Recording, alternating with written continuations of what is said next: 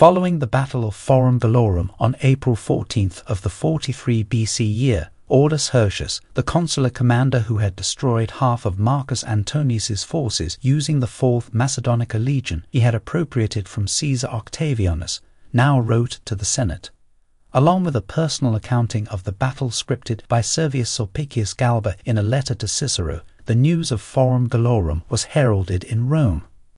So inspired by the defeat of Antonius was Cicero that he composed the 14th of his Philippic speeches, which he delivered to the Senate on April 21st, announcing that the consular army had won a decisive victory against Marcus Antonius. But the Senate's victory was not quite as decisive as Cicero had led his coalition of senators to believe. After allowing their men a week's rest to regain strength, Aulus Hirtius and Caesar Octavianus led an all-out assault against the fortifications around Mutina on the very same day that Cicero declared the decisive defeat of Antonius. Hirtius and Octavianus focused the brunt of their attack on a weak area within Antonius's fortifications, where the natural terrain had prevented him from closing the structure more securely. Marcus Antonius reacted swiftly by discharging his cavalry to harass the consular army, while sending word to his remote forces surrounding the town of Mutina. But those legions were too far away to offer immediate assistance. So, as support for his cavalry, Antonius brought out 2 of his legions to confront the senatorial army. Caesar Octavianus turned his forces to engage Antonius's 2 legions, while the consul Aulus Hirtius continued to hammer away at the vulnerable points within the fortifications. Inside the town of Mutina, the propraetor Decimus Junius Brutus, hearing that battle had commenced, rallied his own legions, placing them under the command of his legate, also one of Caesar's assassins, Pontius Aquila. Opening the gates, Aquila led an attack against Antony's remote forces to prevent them from rushing to their commander's aid.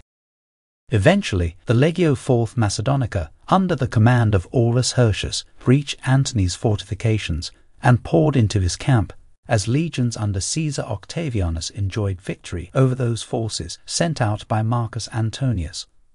Aulus Hirtius directed his men to begin fighting their way towards the command tent between Antonius's circumvallation and contravallation.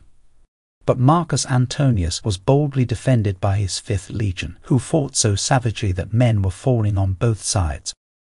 Caesar Octavianus, having successfully routed the opposing legions he faced, turned his forces and headed into the fortification breach. Driving his legions through the ruthless fighting and chaos, Octavianus was battling his way to the front lines at approximately the same time the consul, Aulus Hirtius, fell dead. We are told by some sources that Caesar Octavianus ordered his men to kill Aulus Hirtius during the confusion of battle, possibly as revenge for having taken from him the Legios Martia and 4th Macedonica. Other sources claim Hirtius died naturally in battle, and Caesar Octavianus valiantly fought his way to the front lines in order to rescue the consul's corpse. Neither version alters the truth that Aulus Hirtius died fighting the men of Marcus Antonius's 5th Legion, who prevailed in preventing the consular army from reaching Antonius's command tent. And unable to progress any further in the tight space between siege walls, Caesar Octavianus ordered a retreat. On the opposite side of the town, Antonius's remote legions met with success as they pushed back the advancing army of Decimus Junius Brutus. Decimus Brutus's legate, Pontius Aquila, also died during the battle, becoming the 2nd casualty among those who had assassinated Julius Caesar. Although Marcus Antonius had managed to fend off the consular army's attack, his losses were too great to maintain the siege of Mutina. Sometime after midnight, in the still dark hours of early April 22nd, Marcus Antonius retreated, creeping quietly out of Mutina and heading in the direction of Picenum. There, he planned to join forces with Publius Ventidius, another Caesarian who had raised 3 legions for Antonius, but had been blocked from bringing them to Mutina by the consul's marching armies. On the same day Roman men were killing one another in Cisalpine Gaul, Cicero, the father of the Republic, read his 14th Philippic speech to the Senate in Rome, glorifying the consular victory of the previous week. accompanied by assurances to the conscript fathers that Vibius Pansa, who had been injured during the fighting at Forum Gallorum on April 14th, was on the road to recovery. Cicero lionized the deeds of both consuls, Hirtius and Pansa, for their supremacy over Marcus Antonius. While downplaying any contribution made by Caesar Octavianus to the consular victory, Cicero urged the Senate to declare a 50-day period of public thanksgiving in honor of Aulus Hirtius and Vibius Pansa.